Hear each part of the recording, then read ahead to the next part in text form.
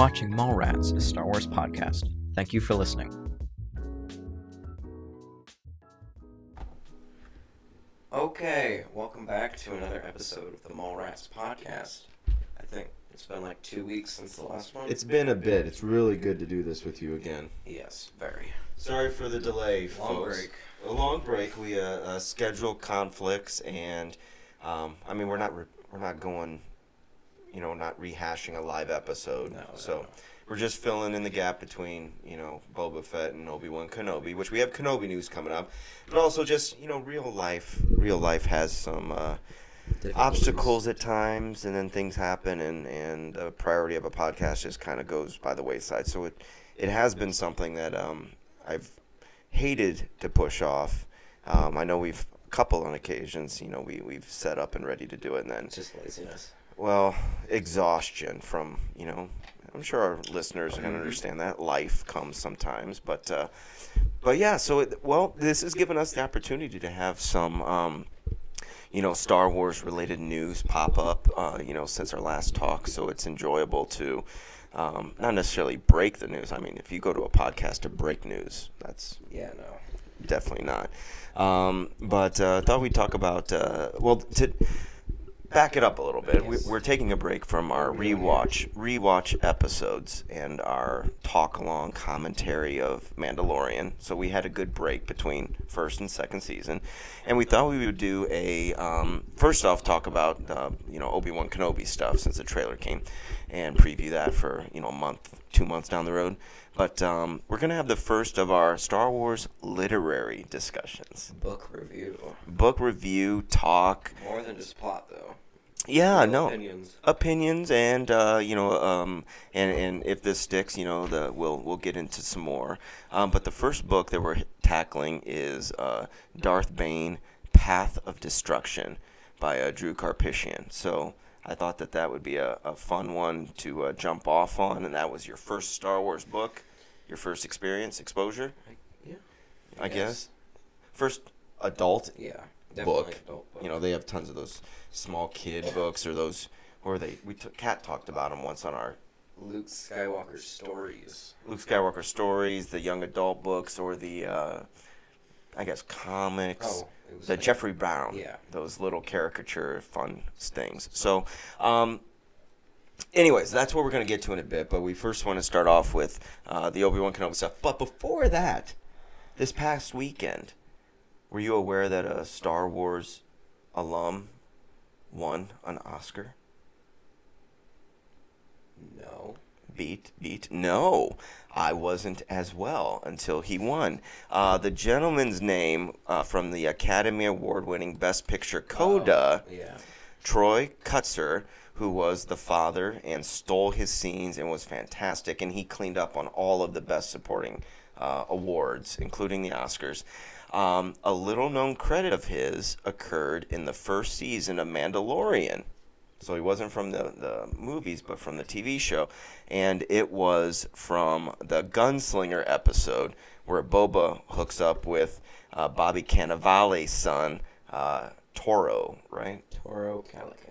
The character name. And that's where they go and hunt Fennec Shan. So this guy, we didn't see his face, but he had a very influential, and probably beyond just this episode, because we saw it in Boba Fett, but even though he's not credited, what contribution did this deaf actor contribute? I'm trying to think of... Well, I know what it is, but basically the sign language that they use. The Tuskens to communicate with Mandalorian. I was trying to think of a clever name instead of like American Sign Language. Well, Tusken Sign Language. And fair to say neither of us are experts on an ASL. Nope. So let's just assume he created the dialogue that they had there. If they weren't speaking the same, language from the throat, they created this. And I remember thinking that was really cool, and Mando knew the language and they could communicate. So that was him. So he was in, a Mandalorian episode, and now he is Academy Award winning. And I was part of the Academy. The Academy? Is it just all the awards? Like who does the voting and who makes it up? Yes. Yep. Influencers, people, not influencers like YouTube stuff, but former winners, academies, directors, executives. It's just a big club, and they do the voting. Well, with the Screen Actors Guild, it's just actors, right, that do the voting for that, or the Producers Guild, or the Writers Guild, or the Directors Guild. And so, he was cleaning up on all of those awards. But I'd be curious to know if he had any influence in the Boba Fett series. The times that they had it in it, but with the language. Like maybe bring him on set or something and help out. I don't know, but it was just wonderful. I just loved him, and I think it was the day after I found out that he was in it, in Mandalorian, and that was just really cool because he was just so great in the movie, but then his Oscar speech was just so impassioned, and literally the way he signs, it's like a dance. It was just, it was just so beautiful. And if you haven't seen that, please look it up.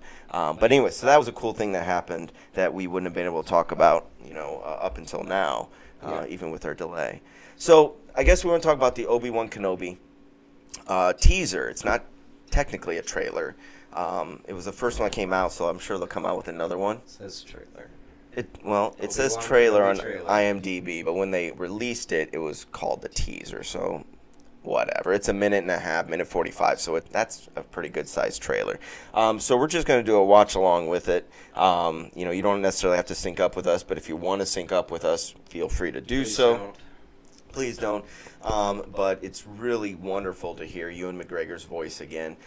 And we spent a podcast or two ago just kind of towards the end in the news section, just kind of what do we think it will be about? And we had no idea. So here's the first opportunity to see visually what the aesthetics are going to be like. Is it just Tatooine where it's like Boba Fett 2.0, or are we going to get to see more space type stuff? Hopefully we'll get flashbacks. I'm sure we will probably get flashbacks. All right, so we're going to click it. 3, 2, 1, go. No. Okay, but you smiled. I did.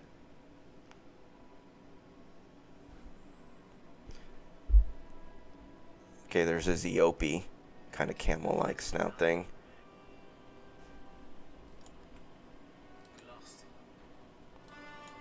All right, now this takes place 10 years after Revenge of the Sith. Looks about right. Yeah. So that kid's about 10 who's doing that he's watching little Luke Skywalker, which would have been like a year older than Anakin. Oh. Duel of the Fates music.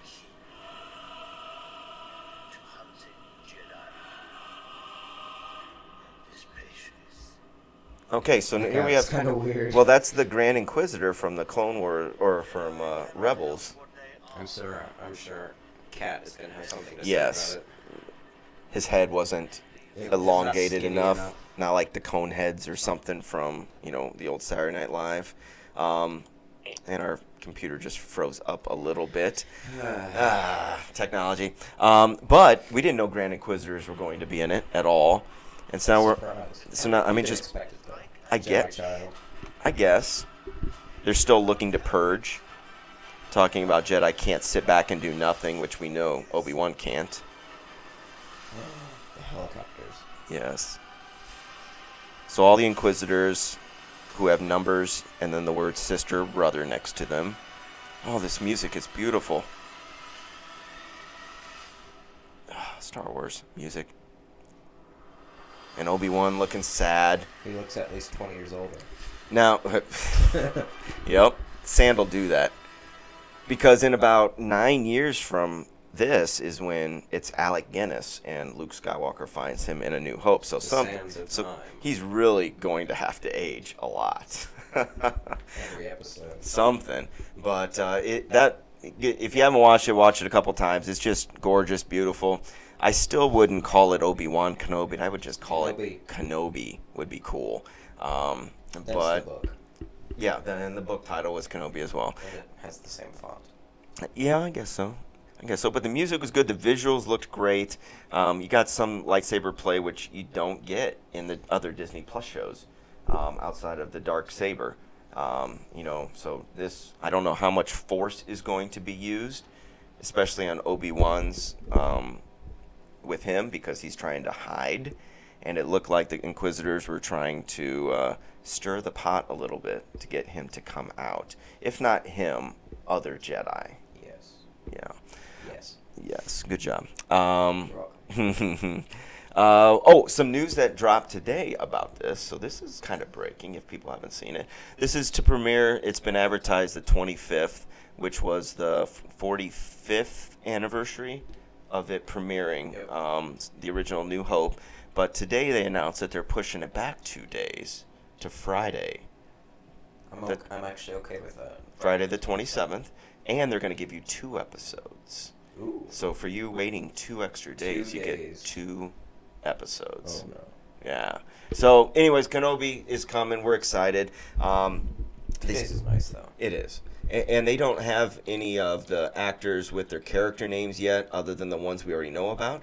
Ooh. And a noticeable character we didn't see in that trailer or teaser was the presence of Darth Vader, because it's been said that Hayden Christensen is showing up. Whether that's going to be flashbacks, like Mustafar flashbacks, or what, that was going to be really interesting. Give him a chance to, I don't know, resurrect, attempt to do it again for all of the negativity that he took for it. What are your thoughts of him as Darth Vader? I guess right now I'm just thinking of the scene in Clerks 2 where they're ragging on his bad acting ruining the trilogy. When they call him Mannequin Skywalker? No, but, to be fair, that's 20 years ago. Yes. He's a young actor now. He's a grown man. I never hear about him besides the sequel trilogy or the prequels. I think it'll be fine. It'll just be the prequel acting, but like a little bit better. Hopefully it's not going to be like Ewan McGregor style acting. Right. Stealing the scenes. Yeah, I kind of am glad he's getting an opportunity to come back, and with all the crap he's had to eat over the years. So we know that Joel Edgerton is coming back as Owen, and Aunt Beru's coming back. But the Grand Inquisitor, they've actually given the credit to Rupert Friend, who we teased an episode or two ago when we went through the cast. He's popular from the show Homeland, being a military type, not an assassin, but a really good soldier slash. He was a good actor, put it that way. So I'm intrigued to see what he can do with it, because he's completely hidden under the prosthetics of it. Oh, yeah. So I didn't understand what was going on. So anyway, that's Obi-Wan Kenobi, the trailer. We're pretty excited about for the different characters. Cannot wait. And visually it looks great. And gosh, to hear that music and to know John Williams is coming back to help out with at least the theme song or just a rehashing of his stuff. But I didn't know what to expect.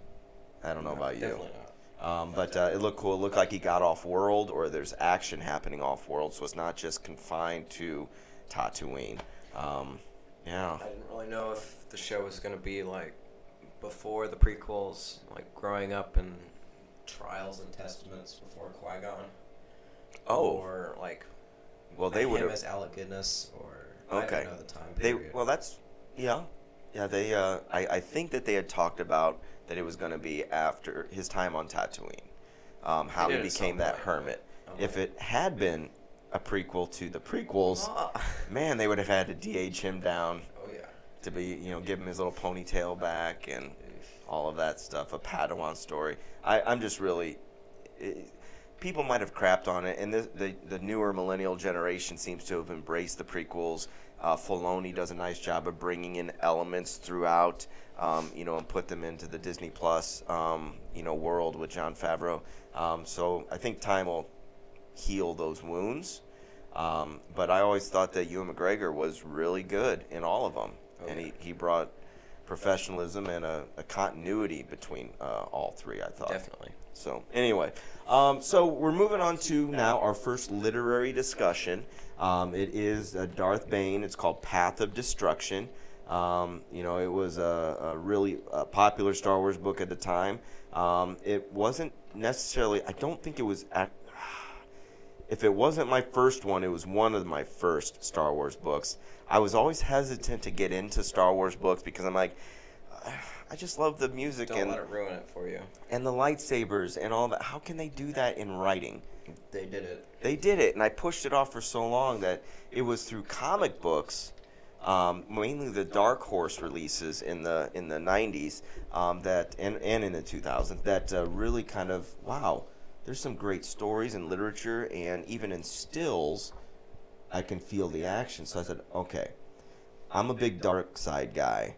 I love it, and the possibility of finding out about the Sith, all about the Sith, and the establishment of the Rule of Two, because we hear about the Rule of Two, Palpatine, him and Darth Vader. That's why there's only two. It's a question never answered, but not many people thought of where that came from. Yeah, and now all of this stuff is legend. So explain the difference between legend and canon. So the second Disney bought Star Wars, they said like everything before Disney, or like books, everything outside of movies, because probably movies, yeah. Everything outside of movies, books, old comics, old stuff, is just all of a sudden this new thing. Not technically canon with Star Wars, but they're putting stuff into the new stuff that can be canon, or is now canon, like Chrysanthemum in Book of Boba Fett is now canon. Yeah. It used to not be canon before the show. Maybe. I can't remember when those Dr. Aphras, they might have come out after, but yeah. See. But you're right. It's everything was thrown into legends, so none of it was continuity anymore. However, some of the stuff has gotten picked out, like Thrawn was a canon person and his life story, etc. But now, since the Disney, they brought out some books. Now, whether any sort of live action Thrawn's going to have to follow these newer books, they just have to be approved. Like books, they have to very strict things that you can talk about and guidelines. Right. And so, anyways, Bane I loved it, and we'll get into detail here in a little bit. But the Rule of Two is such a big deal in Star Wars, always has been. Why does Palpatine only have one Sith Lord with him? And their belief of why have a diminished force with thousands of users tapping into it. They'd be stronger having just two people to control it. Yes. And that's the guiding principle, and it's in reference to Darth Bane, who established that. And as we saw, he researched the past, and there were other mentions of the Rule of Two, but in this particular time period, there was a whole Sith army, the Brotherhood of Darkness, and Sith academies, which I just thought was really cool. Very, very cool. Historic. So this is taking place roughly 1,000 years before the movies. Remember the whole BC AD type thing, but in Star Wars it's before the Battle of Yavin. So we're a millennia before. Okay. They could have just done like the start of the first movie, like this. When the movie starts, it doesn't need to be the battle of that. Yeah, they just had that big turning point of the Death Star blows up and Skywalker is somebody now. Now, for people who, and I never got into them, but I've read books of that era, they talk about the Knights of the Old Republic, and that's predominantly 4,000 years before the Battle of Yavin. So some of the characters from that, Revan, Darth Revan, and people like that, who get mentioned by Bane as well, those people are 3,000 years before this story takes place, which is still 4,000 years. It's crazy. And what always blows my mind though is that all of these different eras, they still have blasters, they still have hyperspace, lightsabers. They still have lightsabers. What technology advancements are there? Long time ago. Yeah, but I mean, you know what I'm saying? There's not much advancement that we see technology-wise. They still have credits and they still have their saloon. I don't know. I guess our history here on Earth is so much shorter, but just going back a few hundred years or 100 years, it's much different. I just found that kind of interesting. So we're starting, the story takes place, and the thing that I enjoyed about this book, like I said, it was one of the first that I really took to. And my suggestion for anybody who hasn't read a Star Wars book, what kind of a Star Wars fan are you? If you are a very casual fan, mainly just the movies, I strongly suggest doing the Heir to the Empire trilogy. It's the Thrawn trilogy from the early 90s by Timothy Zahn. And because you get new characters and new storylines, but you get Han Old and characters, Leia too. and Lando and Luke and all of them. And it's enjoyable, and it's a good story, and it's fun. If you're somebody who, I don't want to say a diehard, but you don't necessarily need those original characters to enjoy a story, this would be perfect. I've suggested this book to a number of people, and well, you, but individuals who knew nothing of Star Wars, and unless they were lying to me, they got through it and they enjoyed the ride. You know, the basic plot structure of the exposition. There's rising action. There's characters. There's pathos. It's a good story. Like holocrons, and they explain what it is. They Even do. If you don't know what a holocron is, you're not missing out on the story. Right. And you might have heard loose terms before, like sabacc, just as a poker/blackjack type game. This was the first book that I recall, and other books have done it, that went into great detail about the rules. And I wonder how much leeway or freedom Drew, the author, had to just kind of make this stuff up. You know, I wonder how much time he spent making a fictional game for his book. I don't know, but it was really intriguing. And so I just, those attentions to detail, plus I like poker. So I just found it really, really interesting. Because it's more like blackjack, but yet you got to bet like Texas Hold'em poker. It was cool. But, so anyways, I strongly suggest somebody to read this book. If you don't have much experience with Star Wars, this would be a good one to jump in with. And I think you'll enjoy the ride, especially if you're a reader. Yes, it's considered sci-fi because it's space and technologies and sciences involved, but I think it goes beyond that. You really care for, well, the dark side, the bad guys. You know, this main character you see, he's not bad, you know, throughout until he starts to make some decisions. It's kind of written like a fictional memoir, despite being in sort of the third person. It is third person, yeah. It feels like you are there. This is personal experience. He's very much an anti-hero. It feels like a story, and you love the character, but he's not doing good things. Right. Yeah, he's very much an anti-hero as we develop the presence of, you know, I lost my train of thought because we have a special guest. Special guest, you are joining our podcast. You need to come closer to the mic. It doesn't reach that far. We have a special correspondent joining the podcast. You probably have not read the Darth Bane book previously, have you? I have not. Not? Well, after listening to this podcast, I hope we don't spoil it for you, because you're an avid listener to Mallrats podcast, are you not? Yes, of course. Yes. This is Lisa, who is our special guest star, and we are very honored to have you here as we have our first literary discussion on, I guess, the anti-hero of Darth Bane, who helped develop the rule of two in the Sith culture. Darth Bane. Bane. Just make something up. Is that the bad guy from Batman? Okay, is that the Darth... It's the same name, and you know what? Maybe they got, well, Bane would have been comic books, so that would have been way before Star Wars. Did Star Wars rip off DC and the character Bane? Put a Darth in front of it, no one can tell. Yeah. He's a very big, muscly, strong man, so I guess it would share the similarities of Darth Bane. No Yeah. That's mask, a though. deeper question than you thought, huh? It was deeper. I'm glad you could at least make that some sort of connection to contribute with this. But is there anything you want to talk about? Have you seen the trailer for Obi-Wan Kenobi? I have not. You haven't seen the trailer for Obi-Wan Kenobi? I keep trying to watch it, but then the kids yell because they get very upset that it's not an actual thing yet. Yes. And they announced today it's going to be pushed back 2 days. So it's not premiering that Wednesday. What are you going to do? That just blew your whole plans for that week. Oh, well, for that day. But that Friday night, they're going to release 2 episodes now. It's exciting, right?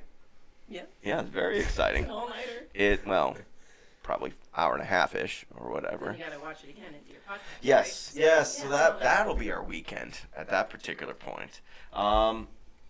What did you think of the Book of Boba Fett? It's not an actual book, right? Just the show. Well, the show was. Oh, goodness. It was in chapters. Making sure there wasn't a book before it. No. I have not read. Okay, that's fair. We're not Yes. the literary podcast. We were talking moving back to the Boba Fett. Did you enjoy the show? Oh yeah. What were your favorite parts about it? The Rancor. When he Oh, went the Rancor, yes. So we all knew that. And then don't ask me to repeat her name. Ming Wen. Is it? Ming Na Wen, yeah. Yeah. Fennec Shand. She's awesome. Thank you. Yes, that one. Right. Yeah. So she's my favorite. What do you think about Boba Fett and with his Shaka Tano. How do you say her name? Ahsoka? Ahsoka Tano. We know an Akasha, so I keep messing Oh, it up. We keep calling her That would be a problem. What did you think about all the time spent with him taking his helmet off? That seems to be Mandalorian Is this a Q&A? never takes. Yeah, When do we we're get to the literary we're gonna get back to analysis? we have a special guest. We don't get guests very often. We're just gonna take it and run with it. What did you think of? These are things we didn't talk about. Leave the door Boba. unlocked to your basement more often. Maybe you'll get more random. Well, people I showing don't up to necessarily your podcast. want that, Okay. but maybe people will start showing. Boba Fett having his helmet off a lot. Yeah. After the Mandalorian, always leaving it on. Did it bother you that Boba was helmeted less than, maybe even a quarter of the time? Not even that. He was always having it off. So no, because when he is shown in the original 3 movies, 2 movies, how many is he in all 3? He's in at least 1, 2. Empire and Yeah. Return of the Jedi. So when he's shown, he's in an official role, right? Mm. So he's playing a part. So he's wearing his helmet, but that doesn't mean he doesn't go behind closed door and eat a cheeseburger. A cheeseburger. Probably a Nerf burger or something at that point. I don't know. I think a lot of people had just expected Boba Fett to just Well, his always dad wear didn't- it. His dad didn't.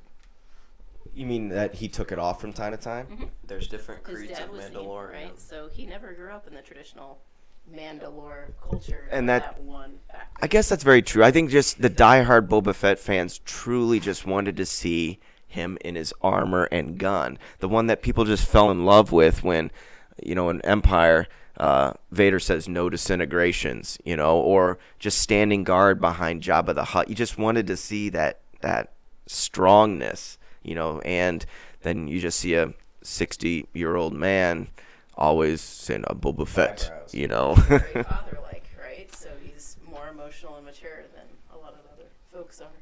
Yeah. The strong man all the time. It is. And Django, Were we looking for more toxic masculinity? Yes. more toxic masculinity in Star Wars. I don't think you can get more. In that first trilogy, women were. I mean, they say Leia. We talked about this in the podcast that Leia was supposedly so strong, but she always had to be rescued by the men. Yeah. Yeah. So yeah, she was smart and mouthy and didn't take any crap, but you always had to have the guys bail them out. At the end of the day, she was still, 5'2" and 115 pounds. Yeah. So she was tiny, but size matters not. They redeemed her when they made her a Jedi in the end. They did, and then she They did. died. She used her force in Rise of Skywalker to send Han's force projection across. That was her? I need to see Yes. this again. It's been a while for you. Yeah, and then she died. That was her last thing. And remember the flashbacks of him training her on Endor. Yeah. Okay, we need to watch that Did again. she really die? I mean, Oh yeah, she's gone. She's a but is force she ghost. ever really gone? Yes. Carrie Fisher's gone, so she's She gone. glowed at the end. Wasn't she one of the glowy guys? She was a glowy guy. So she's not really gone. Oh my God. You should have more guests more often. Yeah, no, I think having guests does wonders with our outlines and our projected discussion points. I'd just like to say it's been over 7 minutes since. I just came to observe. Yeah. So, Just to sit there and observe? Okay, well, so we should get back to our discussion on the book. Darth Bane. Darth Bane, not Tom Hardy, even though they probably really does kind of take away the mask and they resemble each other very much so. The mask. Okay, so to get back to the story, or at least start the story, we see the name of Darth Bane. It's not Darth Bane yet because he's not in the Sith yet. He hasn't been recruited, etc. We get a whole mini prequel into the whole development of him, which was kind of cool. And when this came out, I don't remember knowing it was going to be a trilogy. It was just a self-contained story. And the only time Bane had ever been mentioned was a little bit in the comics, where you get to see the battle that they allude to at the very end and the consolidation of the Rulatu. And that's where he met Rain, the little kid, etc. That was in the comics. Okay, so that was the only thing. The rest of this, Drew got to come up with all of it completely on his own. But Darth Bane has a name, and it's Dessel. Whatever. Like Kessel. Kessel Run? You don't like that name? No. No name? Okay, talk to us about what... He's from a planet Apatros. What was life like for not just him, but everybody that lived on this planet? I can summarize it with one word. Hopefully a little bit more, so right. I don't have to talk as much. 3 words: bad and backbreaking. Backbreaking. What did they do? How did they survive? They were basically coal miners, but not for coal. How did they mine the coal? They just went down and mined it. Well, they had massive, big, Like hulking jackhammers, and so everybody was just hardened and just jacked. And the old guys and deaf. Thank you. You're still here. Awesome. And they're mining cortosis. What do you recall? What the cortosis ore was? It was so valuable. It's like blaster resistant thing. It's lightsaber resistant. Thing. Lightsaber resistant. So it was definitely an ore that took a lot of effort to mine, but then it would get shipped off world. And this was almost a place that had like indentured servitude, where they charged you to have your housing, to have your food, and then you would accrue a debt. It's like a bad prison. It really kind of, and there was really no chance to escape this life, because whatever money you make, it would pay off your debt. And then they would drink or gamble, and they would take out markers against their money that was already there. And it was very much your, what do you call it? They would consistently just get further and further in debt, and that was it. They would drink and work and fight, and that's it. Now, the armies would show up recruiting, trying to get people to fight for the various sides, whether it was for the Brotherhood of the Light, which was the Jedi, or the Sith, the Brotherhood of Darkness. Wasn't it just like the Army of the Light? Or what did I call it? Brotherhood. Oh, you're right. It's Army. Brotherhood of Darkness, Army of the Light. But the people on this planet were pretty much neutral, because they were pretty much ignored and nobody was helping them. But they knew their importance. You know, they knew when they show up to a bar and these recruiters would buy them drinks, they knew that it was just to get more bodies, casualties for their war. So anyways, so Dessel is a very, it's a soul-crushing type, existence. His father was abusive and big and drunk, and it was just a bad life. But Dessel was, they gave his height, but everything's in meters. I think he was like 6 foot. 6'4". Very tall. He's like J.J. Watt. He is a huge defense. I'm serious. If you need a visual, a big defensive lineman, just jacked beyond belief. And all these other people are strong, but he stands taller than most and just so imposing he could get people to back down just by looking at them. Then he's just sitting at a sit-back table. He gets... Yeah, so he's doing... We're not going to go play-by-play for this whole book, but he has a fight, and he severely hurts somebody, and he pretty much gets suspended. And so he goes back to a bar, and the only way that he can truly earn enough money is through sabacc.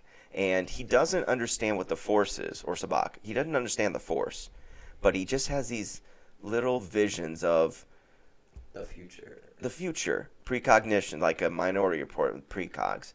And it's one of those things that's just, for us, we would just say we have a gut feeling. If we're playing cards, like, I just really have a feeling that I'm going to get this flush here. Just one of those. And for him, he just, more times than not, he's very, very successful with it.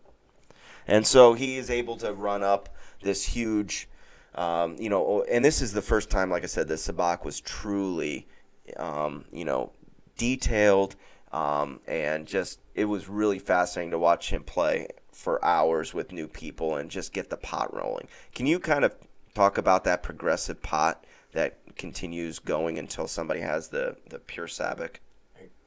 At the beginning, it was like cheap change. They weren't really doing much, but it went on and he kept playing them. Like, I guess, like, if you're, like, ping pong or something, you pretend you're really bad and then you're really good and you just got double the money. Yeah. He was like a hustler. He would lose a little bit, and the longer people played, the jackpot got higher. And it was going to go higher until somebody had, it's either a pure Sabak or an Idiot's Array. It's the most Idiot's Array. It's the most improbable hand to have. And with Sabak, you play, it's just like blackjack. You want to get to 23. And you don't, and there's rounds of betting, and you can get multiple hands, and at any time you can bet, and somebody could fold, or it just costs more to stay in the pot. And so you're always playing for that pot. Sometimes people stay in just so they have that shot at that big, huge jackpot. And by the end of the night, it's over 10,000, thousands and thousands, enough to maybe wipe out somebody's debt. But you could also drop hundreds and hundreds or thousands of dollars, trying it for it, right? The hit or miss type thing. So, anyways, ultimately, Dessel, he wins out, but he really pisses off some of the recruiters, military men who are there, and they jump him on his way out, which isn't very smart because he's a big boy. And what happens as a result of this? I think I remember him killing somebody. Yes, jumped in the darkness, and he had his force vision, or that precognition that it literally is the Spidey sense. He senses a tingling because it's dark, and he talked about seeing a vibroblade, which doesn't give off light, but he could sense it, so he knows he's special, but he has no idea. He doesn't know what the force is. He's just weak. So he kills the guy, and you can't kill a military guy. No. And so he kind of has to make a life-altering decision. He's talking to the bartender. A friend of his. He's friends? the bartender. Yeah. And he's talking about, Dessel is talking about a life somewhere else. He's been complaining about a Patros for so long, and this great new thing, go join the Sith army. Right, and the Sith army. Well, it's not just all Sith. Exactly. That's the thing I think. It's followers. Yeah. It's the Sith run it are like generals, and just like kind of the way the clone army is run by Jedi. Basically that. Yeah, and so it's the Brotherhood of Darkness and the Sith. They recruit just normal people to fight their battles for them, not caring. Really, if they live or die, they just have mass numbers. But Des really doesn't have a chance, or really a decision. He has to get out of there. And the bartender, I can't remember his name, he's a Nemoidian, so one of those guys that are blockading Naboo and Phantom Menace. He hooks him up and gets him off planet. Yeah, and that's and really this book is broken up into segments. And the first, you can look at it as a prequel to how Bane became Bane, and he's not Bane yet. So we jump 3 or so years into the future, where he is part of a military organization. And then after that, and we'll come back to this, but after that, he has his time becoming a Sith and learning, and then at the end, becoming the Lord of the Sith. So it's really in like an Act 1, Act 2, Act 3. Yeah. And so we're almost to the end of Act 1. So explain his what is he like in the military? Because this is a guy who's very much a loner, very strong, intimidating, and he has some force abilities. Not that he can choke people out or lift things, but he just has this, well, like we were just saying, this precognition ability. But what was he like with his troops? Well, despite being such a loner in the past, he can easily adapt to the situation and who he's working with. He joins the Gloom Walkers, which is his sort of troop, despite not being the ranking officer. Everyone sees him like it. And thanks to his intuition, basically nobody dies. Everybody survives. Yeah, and they always get away. They always get away, and they always have the most dangerous. And again, the Sith are just throwing their numbers, trying to overwhelm. And I guess the thing we didn't mention is there's an ongoing war, Jedi and Sith. Duh. But the Jedi and this book It's jumps. more than that. Yeah, and they have battles happening on multiple fronts. It's not just one planet. So the Jedi, we break away for a few chapters and we learn about the Army of the Light, who's run by General Hoth. And like how we see with General Hoth, it's like we'd assume the Sith to be they're dumb, they're throwing their people all over. But General Hoth seems like the happy-go-lucky, jumping all over everywhere, really aggressive general. Aggressive. He was a good tactician. He had a right-hand man named Valentine Farfalla, who rode around on gold and all this ornate jewelry and was very flashy and flamboyant. It is not what a Jedi is. How the South, or the Sith are described, they're not acting how they've been described in the movies through the Jedi's perspective. Agree. They are more than just this one-sided, somewhat political-based view of the Jedi and the Republic. The Sith are just these bad guys. They're all egotistical and they're fighting, but these are the Jedi who are doing it. And the Jedi are that way as well. And again, it might have evolved in the 1,000 years between this and what we see with, Luke and Yoda and all of that. But what I like when we get to the Sith Academy is, while they still have the, weakness is bad, and if you die, then you weren't strong enough. They still have that mindset. Yeah. But yet, they're teachers, and they are helping them. And we'll get to it, how Bane gets extra help, extra tutoring. Double help. And it humanizes them in a way that I don't think the dark side has ever been done before. Students. Right. And so back to him and the Gloomwalkers. He is not in charge. They're following some guy ahead of them, and it's almost, like in Hamilton, General Lee. And I'm a general. Except their General Lee is, and his name is not important, but he keeps getting these wins because of what Des does with the rest of his troops. There was one time in particular that they had to pick off a lot of people with a rifle, and there's no way they could hit them. And they do it somehow. Des takes the gun and fires off 10 shots in 5 seconds from long range, takes out everybody, and then they're able to storm it and win it. That might have been the ambush that's coming up. The big one. That was basically idolized. And the people next to him just couldn't believe it, but they have a loyalty to him because they know that Des is the one that brought them victory. But it's not just victory, it's we didn't die. Yes. You've saved our Everyone lives. loves the general who keeps them alive. Right. So there was the culmination of his time in the Army. What happened with that climactic moment of that really set Bane on the path that he went? Are we talking about the thing? Yeah. Okay. So it's later. I think it's like it's not too much after that. Yeah. They're returning to camp. They're moving troops, something, and they're just on this path, and everyone's okay with it. The general's okay with it, but Des has this unshakable feeling that we're going to die. We are getting ambushed here. They've been ordered by the High Council to do this. Just walk and die. And Des's first in command was like, we're going. And Des is like, that's a bad idea. Just wait an hour. Then we have darkness. Something like that. But their order was to go right now. And that just wasn't smart. They were going, and then they get off to the side or something. They hide. And there's this ambush party that's going, because they knew that they were going to be there. And they were just setting up a trap. I think probably like the number one set this up so they would die.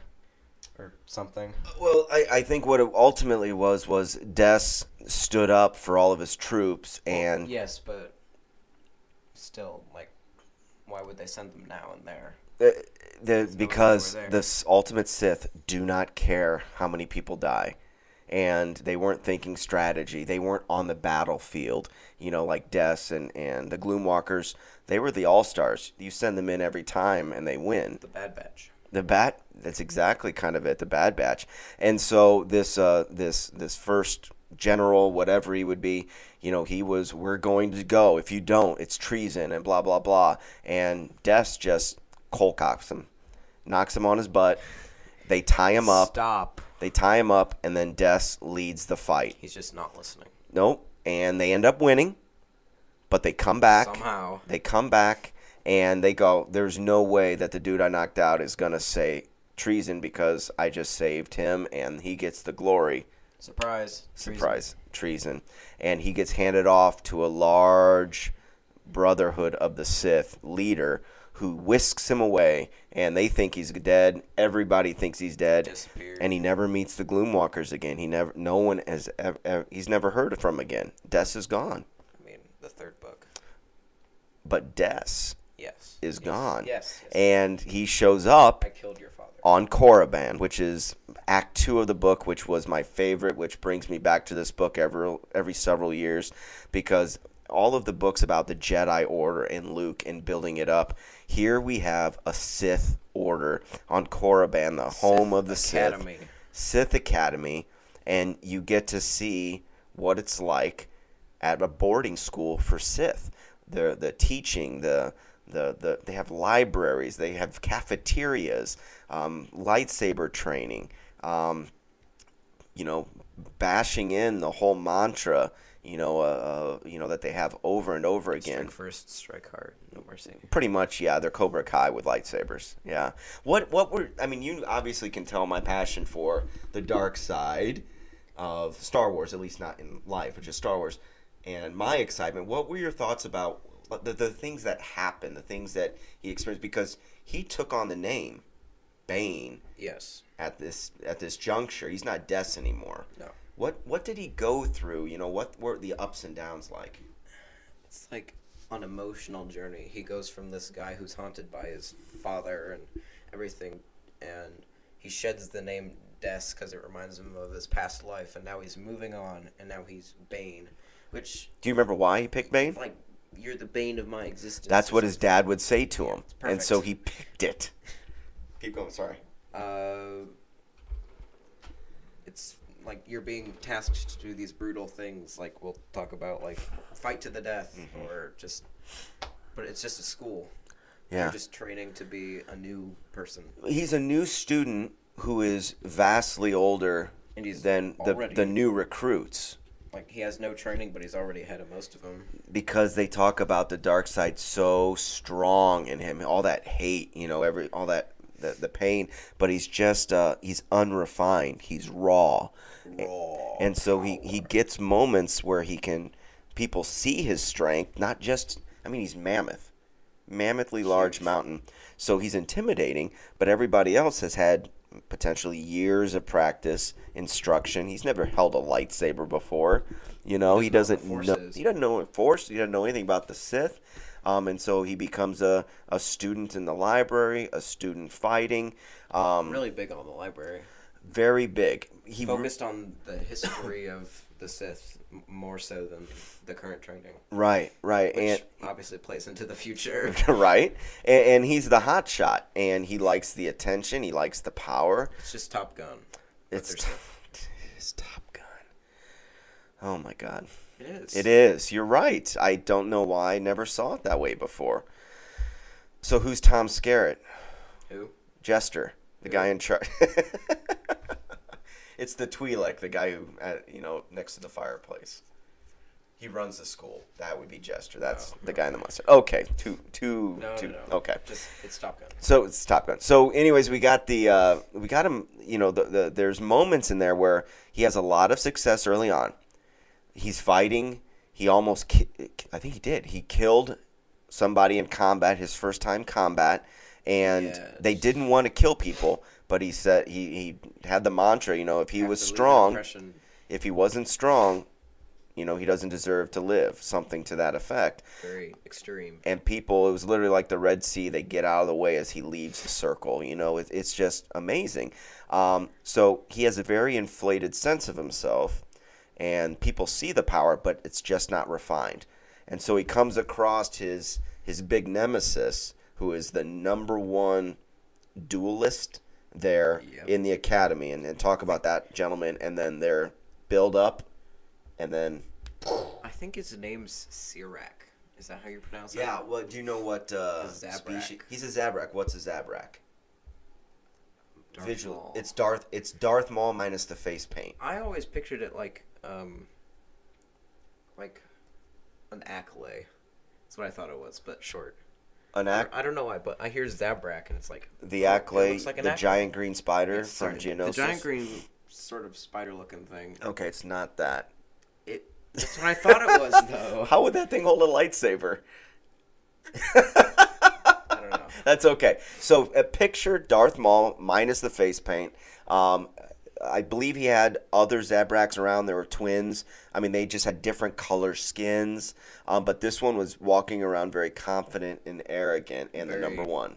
Number one, the greatest Student. Yes, the one everyone wants to beat, but nobody can. He is fabled. He's like an outlaw, sort of. Nobody can beat him. Nobody challenges him. You're open to free challenges whenever you want. You just walk out and say the name. And nobody does it because they know that this guy is the real deal. Bane, they're scared of. Yes. But this dude, they don't even Terrified. They don't even think about him. And then one day, Bane versus Sirac. Who called out whom? I think Bane called out Sirac the first time. Ultimate confidence. Ultimate confidence. I will beat you. I don't think he does beat him, though. At least, there's two fights between them. I'm remembering this first one. He gets decimated. Broken Destroyed, bones, gone. crushed. Does Sirac use, like, a double-bladed lightsaber? I think he does like Maul, yeah. Yeah, because they explain later that... Oh, yeah. Which guy? The teacher. Because there's a couple teachers. Kasim is Yes, the duelist. yeah. And he talks about how different styles or different types of weapons, they throw off your opponent, at least subconsciously, just because you don't know the full potential of what they could do.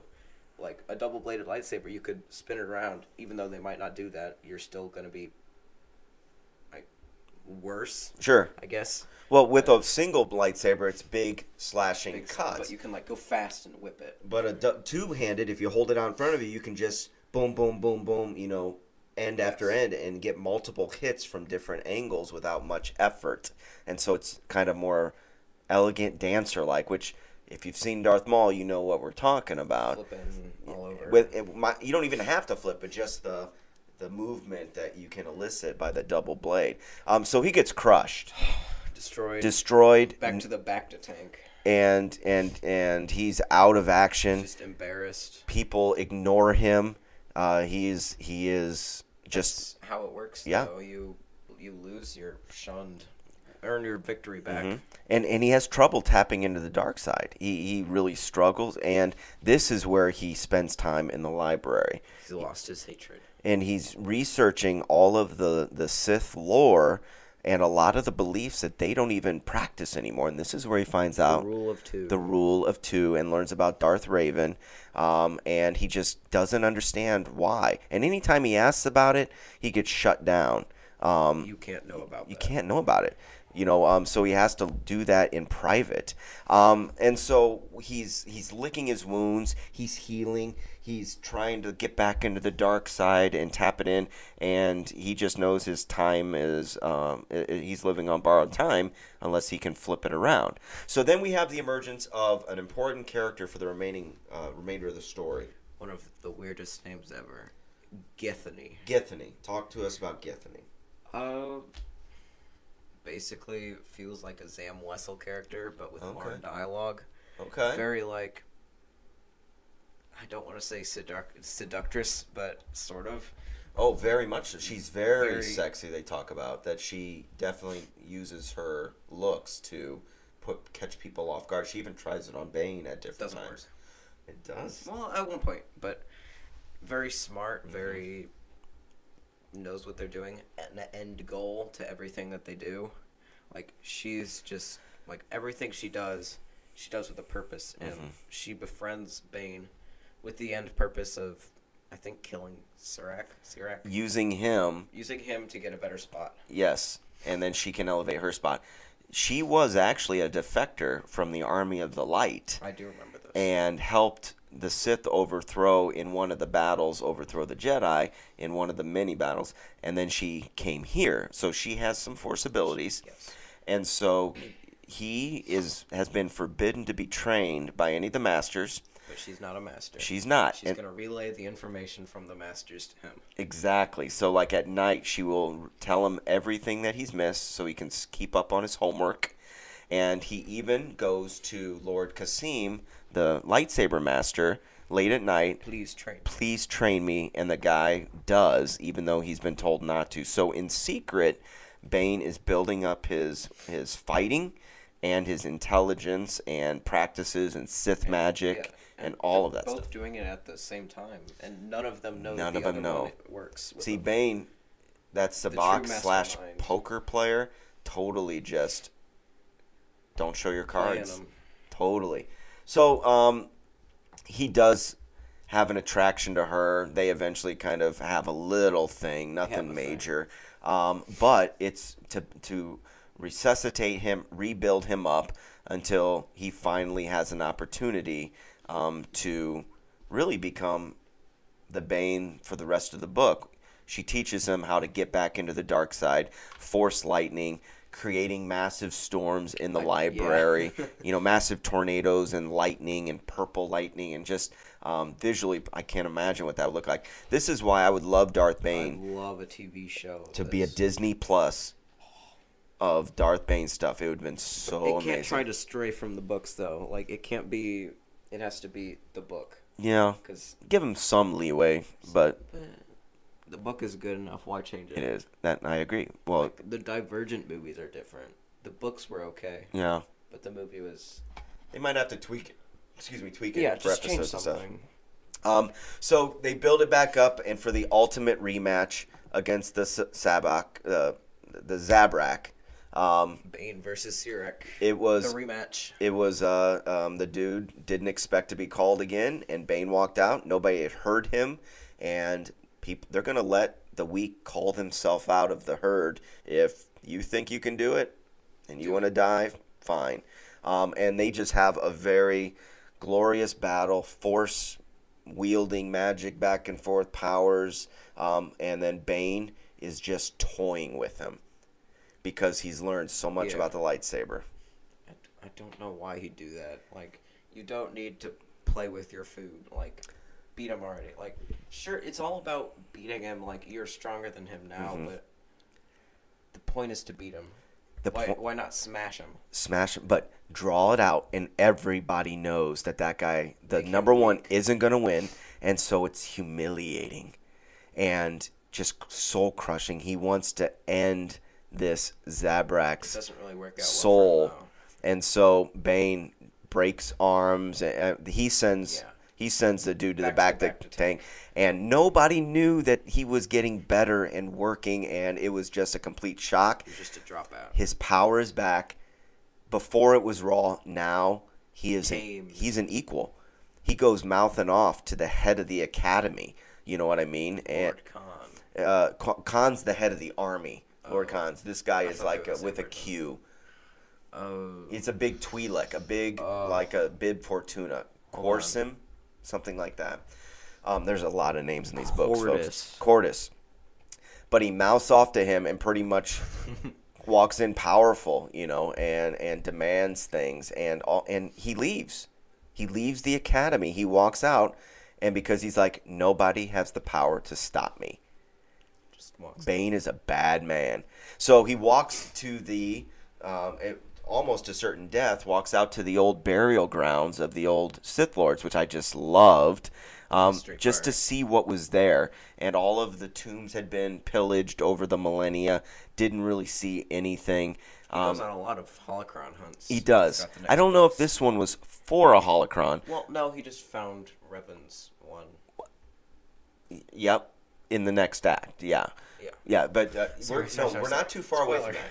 But he pretty much goes and realizes that he wants to know more, and it's all dead here on Korriban. There's nothing for him on Korriban, but stuff through the library has shown him where Darth Revan's holocron is.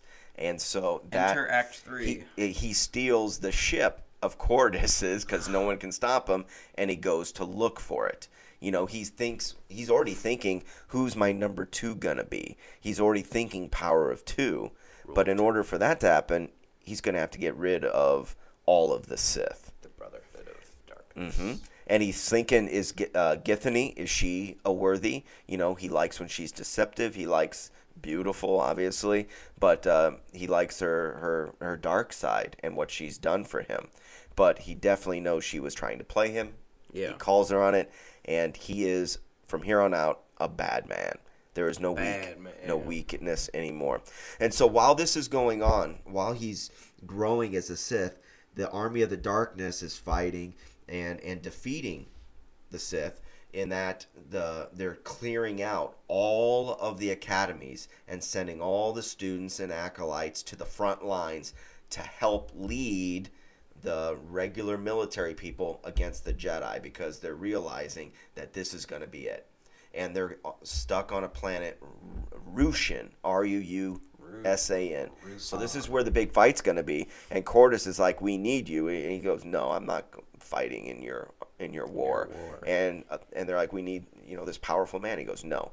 And so he goes on a journey, and so while he's on his journey, that war is still happening. The Sith have blockaded this planet so that Jedi can't land extra people on there, and so this is going to be the final battlefield. That's Act 3, already set up. So the remainder of Act 2, he goes to search for a holocron, which, give a little bit of background on holocrons, but then the journey when he got there, please.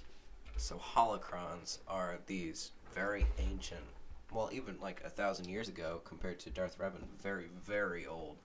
Well, he was like 4,000 years ago, right? 4,000 before the Battle of Yavin, 3,000 before this. BBY. Yeah. Yes. They're just data repositories. They're like, you can put like a personality into it. I never really understood that. Like, it's AI. Yeah, you can give it a certain amount of your information. Like, you talk to it over the years, and then it is you. Like, oh my gosh. It says what you would say. It's Alexa. Because it is Alexa. It is. Alexa's you program in, you record everything you know about whatever, all your beliefs, everything you found, but then when people access it, they have to go through this Alexa program, which is really going through Darth Raven. You're talking to Darth Raven, a little miniature. Questions. Yeah, and he helps you out. So, but the construction of them, as we find out in the second book, very, very taxing. Like, you have to know what to do. Like, he spends all this time trying to make one, but then he realizes he's missing something, and he gets all frustrated. Because it could take days or hours to attempt to piece it together, like building a computer from scratch without really knowing. Except you have a time limit. Mm-hmm. And so if he can find a holocron of an ancient Sith Lord that hasn't been taken, destroyed, manipulated. The Jedi are trying to control the media here and get rid of them all. Control the media. In a way, yeah. They the biggest horde of come back. They can't, so they take it and they stash it. Probably, I don't know why they don't destroy it. So that's his goal. So he goes to this planet, and the dark side calls to him. And this is the first time that I recall seeing or reading about rancors and writing them in the book. Yes. Or in Star Wars lore. And he uses the Force to kind of take control of his mind and then rides the Rancor all the way to this location. It's like the Valley of Dark Lords or something. Yes, Valley of the Dark Lords. Oh, that sounds like what... No, that was on Korriban.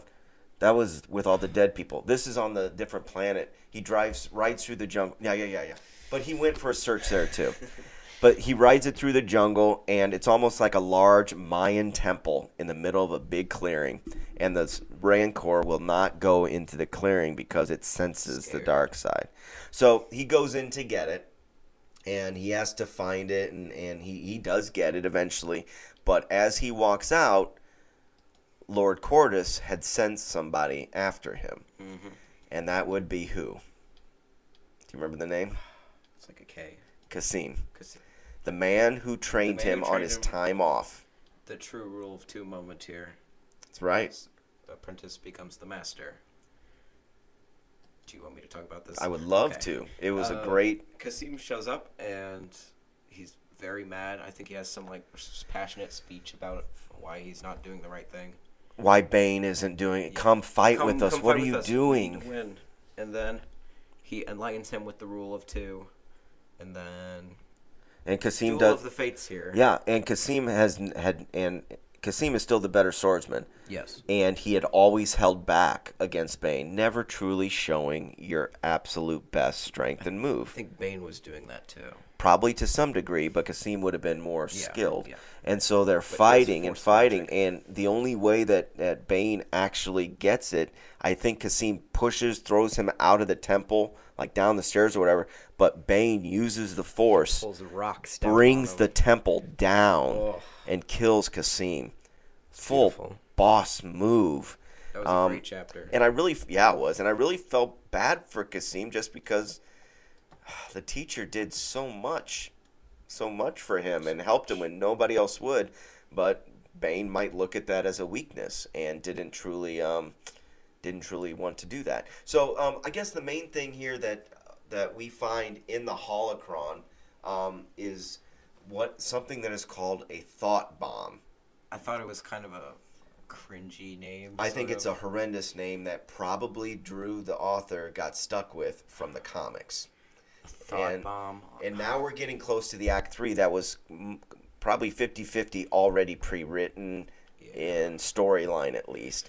And so Bane decides to go to the war because he needs to destroy the Brotherhood of the Sith and make the Jedi think, and kill them too as much, but make them think that the Sith are extinct. And so with this, he shows up, was Githany? Did she show up at this planet? Because she does, because she poisons him or something. I think Lord Khan sends her to try to recruit Bane as well. Yes, and it doesn't work very well. And she sees him, that he won, etc., and she kisses him, and he senses that there's poison on his lips. And nobody would sense it that fast, but he's a Sith Lord. He can recognize it, and he can turn the Force and kill it from the inside. Or at least lull it. Mm-hmm. Keep but it back. After a little bit longer, he realizes she had a second poison to mask the first, or vice versa. Yeah. And he is desperately sick, and he's dying. He's going to die. He's going to die. So in some way, he was proud of her for being so deceptive, and maybe she would be a number 2. But he's going to die. But he's going to die. And she wanted, if he wasn't going to help the Brotherhood, and he's so weak, even though he's a strong man, but if she can get to him and kill him, then he wasn't deserving to live. Weak. Right? So talk to us about how he gets healed, where he goes, what he does, because of very visual, graphic moments coming up. Very, very graphic. Mm-hmm. So he's kind of stumbling around, and he ends up on this camp, I guess. It's on Ambria. Ambria. Yes, Ambria. And that's where he was when she kissed him, Yes. but yeah. And he finds this man named Caleb, and he's this. What are the odds? He's a healer. A healer. A very, very good healer. Who doesn't side with the war at all. Because if he does, he loses. I guess so. And dies. But he heals him, but only. He reluctantly heals him. He refuses, but he. Yeah. Go. You take it. No, he refuses to heal him. There's nothing you can say to make me heal you. but Bane senses something. A daughter. He senses he's not alone in that room. And so he finds around, he kicks a carpet and finds a trapdoor, and there's a little kid underneath it. The trapdoor will be important in another book. In a future book. Using the Force, and remember, he is dying. He levitates the kid out of the hole, hangs her upside down over the pot of boiling water, the fire, and Caleb goes, I'll heal you. I'll heal you. He could have killed him. He could have. He could have just, but it would have sacrificed his daughter. No, like, well, he's still weak or whatever, and he's, like, operating on him. Just kill him. Oh, well, all that power, he can sense power. And there was definitely something that didn't need to be spoken, but just actions. Because they talk about Bane's tongue swells up at some point. He can't really even talk. But just the action, they know that it's going to die. So once he's healed, he goes to the camp. He shows his worth. Amongst the Sith, they do this magic and a big chant, and they can rain down lightning and fire and kill a bunch of Jedi, and could just snuff them out. But then with the power of the Force and the dark side, but then they go and some of the Sith break free of it because Bane has too much power, and they go off in order to fight, like hand-to-hand combat out in the field, and overrun them and kill them as they retreat. All right? Mm-hmm. And ultimately, it plays out where Bane is able to finally talk to Lord Khan about the thought bomb and how that could work. Hey, you should definitely use this. It won't hurt you guys at all. No, it'll consolidate all of the Sith Force power, and it will be unleashed and kill any of the other Force users, the Jedi, and we will be victorious. So all the Sith head down to the caverns, and do you remember the kind of what happens with this? It was like they were in some circle, and they were all like, they were there, but they weren't mentally there, and they were making this big orb thing. It was. But like, if the spell failed, they were all cast into the void forever or something. Like yeah, think visually in a big cavern, like a big red ball. It's like in Aquaman. I think it's when Mirror can like displace water and make like the bubble. And make the bubble. Yeah. So it's a big bubble that's full of the dark side, and everybody got cold in the cavern. And Khan was going crazy, and Githany is there with him, and she senses that this is not good, that Bane double-crossed him, and so she tries to get out of there. But this bomb just gets bigger and bigger, and all of the souls of everybody it's like a big cult, gets sucked into this thing until it gets so much that he just ultimately... Jedi. Well, hold on. General Hoth and 100 Jedi go in there, not knowing about a thought bomb, but knowing that this could be the end. The end of the war. But we have them trapped. We have all of the Sith in there. Let's go finish it. And so the big wigs of the Jedi go in there. And once they get in there, Lord Khan looks down with like dead, crazy eyes at him. And then they unleash the thought bomb. Boom. And anything within miles of Force are just vaporized. Like even Bane feels it. Bane, like and he's very far away. He never on the went. Other side of the planet. He is the only Sith remaining. Githany got turned into ash, and she was a few hundred meters away trying to escape, and she got lost and turned around. She can't escape.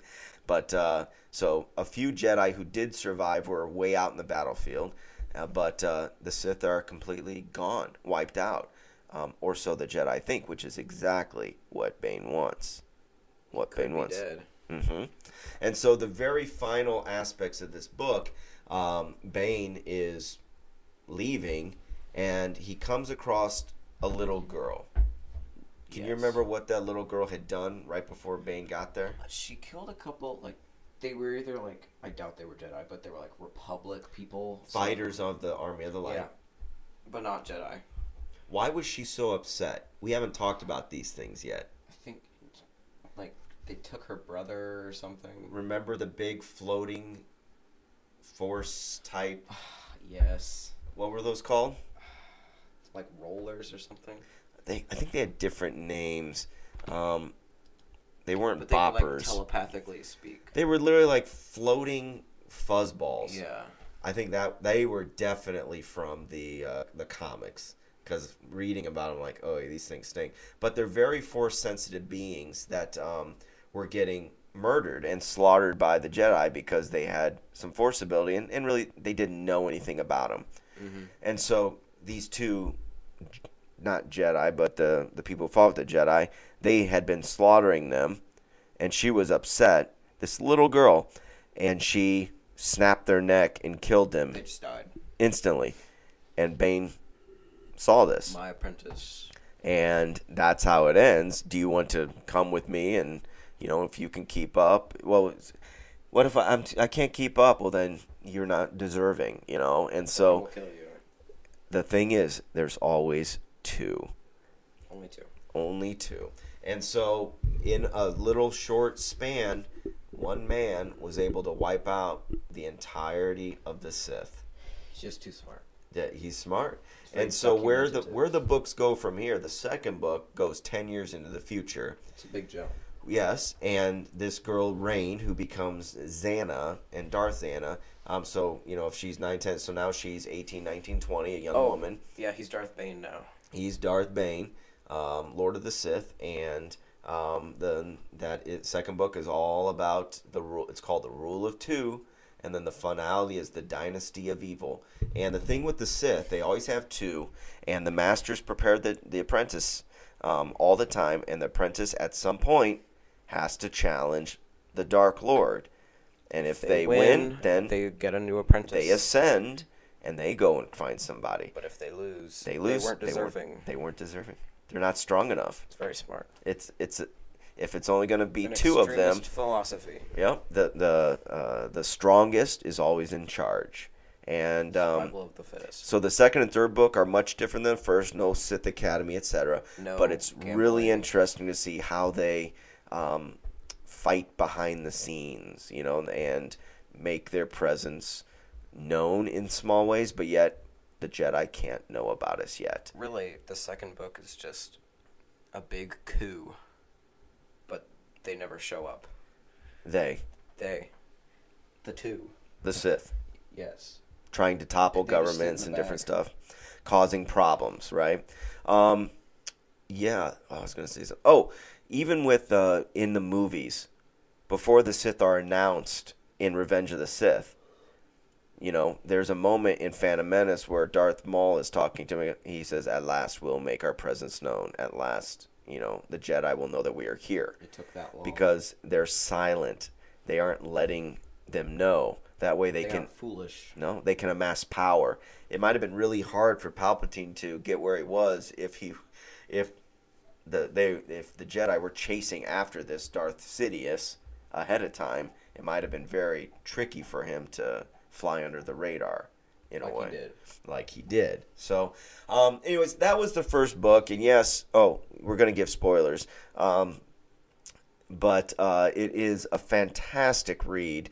All 3 acts are good in their own right. Did you just say spoilers after Yeah. we talked about Good. it for like an hour? Yeah, I know we should have said that ahead of time, but I kind of figure that when we said we're going to talk about a book and critique it. But anyways, again, I just really, really liked this book. This book. And Bane is a man of few words. He is, but when he's a thinker. When he speaks, he has something to say. Yes, and he always his brain's always working. Not only is he physically imposing, but he's mentally very strong and very strategic, which you'll find out in the next couple books. Because right now he's 25 to probably 25 when he started as Des. It is 35. Maybe Ends up being, like, he's 50. 28, 29 at this point. Maybe 30, depending on how much time he was at the Sith Academy. So a very accomplished young man who is changing really the Sith mantra all the way up to the present, up through Palpatine, etc. Forever. So overall impressions, I think you know where I stand. Were there certain things that you just really liked or disliked about it? I really liked the Sabak part. That was a lot of fun. Even though it was like a couple pages, it was. I don't know. It was fun, but how he was manipulating the people and learning about the game. Yeah. And like, I didn't know how to play Sabak. Mm-mm. Nobody really does know the official rules, even if like because there's so many variations of it. But yeah, just seeing a different take on it. And I liked. What do you think about their hollow force field that they had for the cards? Where like they can't change Because your cards are holographic in nature, that they're projected like it's not this, but a king of diamonds, an ace of spades, but they have different names for the things, and you can put certain cards into this protective field. So imagine a glow spot on your table. Like a lock-in, it locks it. Because at some point after each round, there could be what I think they called a randomizer that could all of a sudden, think of like a slot machine, how the things just go around. At any time, those cards could change. And so you want to lock in certain cards. And they could change, and that could be for the good or for the bad. And that's why people like to stay in for that ultimate jackpot. But I'm glad you said the Spock. That's one I read multiple times, or I'd slow down just to make sure that I understood what was happening. I had a lot of fun reading that part. Good. What do you did you enjoy the schooling aspect at all? I think it was good. Yeah. I'm not complaining about it. It wasn't bad. It just wasn't the best part of the book. Was it Sabak or the way that he? No. Okay. Like, because you could have stopped at like page 30. the big climax of it was probably the best part with like the thought bomb, but just like the future of it. What about for me, the weakest part was pretty much anything that the author had to have in his story because of it the would have comics. been like a 5 out of 5, 10 out of 10 book if You could like they weren't bouncers or whatever. Bouncers, that was it. If those Bouncers. didn't exist, like if their family would have, if Rain's family would have been killed, that would have been so much better. They're literally like these big balloon Furbies that don't even they force talk to you. They don't even talk, and change the name of the thought bomb, make it an original story. yeah. And even if you had the same blow up, but in a different name for it, or that's where I really saw him being his hands tied behind his back. Yeah, if that makes sense. I do appreciate how it had to play out that way in order for him to get Xana. They call her Rain at this point, but to get his apprentice, maybe Drew could have come up with a different way for it because this girl had no impact in this story until that last, little bit. That last it's little like segment. a couple pages. Yeah. But good. So yeah, this is one, like I said, I've recommended to a number of people, and they, with zero Star Wars care in the world, 2 of the 3 that I can think of were so excited about it that they went and read the rest of the trilogy without even having been told, and they hadn't read a Star Wars book before. And the other one just, and maybe as a favor to me, they read it and they're like, yeah, it was good. And I don't know if they actually finished it or not, but I'd like to think she did. But I do think it's a good. I think it's a good story. I really do. One of the things that I I feel dorky saying this, but whenever he goes through pain, especially in the next couple books, he has this way of owning the pain. Like, instead of just like let the pain get over it, like taking it and using it to fuel the dark side within him. I think it helps center him in his mind, and it seems so corny, but if I slam my finger in a door, or I stub my toe, or you wake up with a Charlie horse in your calf and it's just unrelenting, then you just, I've thought about this a couple times, and it kind of helped. Because pain is, a lot of it is, your nerves and how you process things in your brain. And so if you give in to it, then you are a slave to it. And so that's just one of the little things that I've taken from it in my very limited pain experience that I thought was pretty interesting. I did anyways, but good. I don't have anything else for this book. Nope. No, you as well? All right. Well, thank you all for listening. I hope you enjoyed this. If you've read it or not, it's a great story. Yeah, obviously, we spoiled it, but we left out a lot of cool little things that happened throughout, action, dialogue, things like that. Double crosses and fights behind the scenes, at the Sith Academy, rather. So I think you'd enjoy it. So we'll be back, in the near future We're taking another month break. Not a month. We do have a little time coming off here in a bit, but we'll be back real soon with our Season 2 rewatch of Mandalorian, and maybe another odd little, different outlier type episode podcast from time to time, all leading up to Obi-Wan. All right? Well, if you want to have any questions, if you've read the Darth Bane book, please shoot us a message. You can read it in the profile, Instagram, Twitter. What else? Our YouTube channel. What's our Gmail? Our Gmail is mallratspod@gmail.com. Let us know what you thought of, not necessarily our podcast, but what you thought of the book, what you liked. Do you have books and that you read for Star Wars that you really liked? Make me read more books. Oh yeah, force you to read. But what are your thoughts concerning the literature of Star Wars, pros or cons? Really like to hear what you have to say. So just send us questions, please. Please, yeah. We'll get those back into regular rotation. We don't have any questions. Not for this time. Last time. Things are a little bit busy for all, so that's okay. All right. So thank you so much for listening. I'm Bob. I'm Nolan. And take care. You're listening to Mallrats Podcast. Yep.